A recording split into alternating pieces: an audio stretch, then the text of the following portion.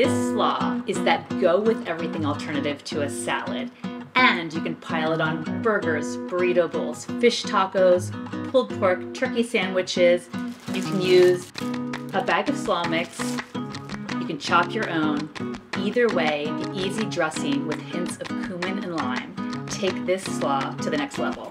We're going to start with 1/2 cup of mayonnaise. We're going to add 2 tablespoons of lime juice, a 1/2 tablespoon of honey, 3/4 teaspoons of ground cumin, a 1/2 teaspoon salt, and 1/8 teaspoon of cayenne pepper. And that's just a little bit of flavor without making it too spicy. If you're not using the bagged slaw mix, you can chop your own green cabbage. A little bit of red cabbage and carrot will add some color if you like.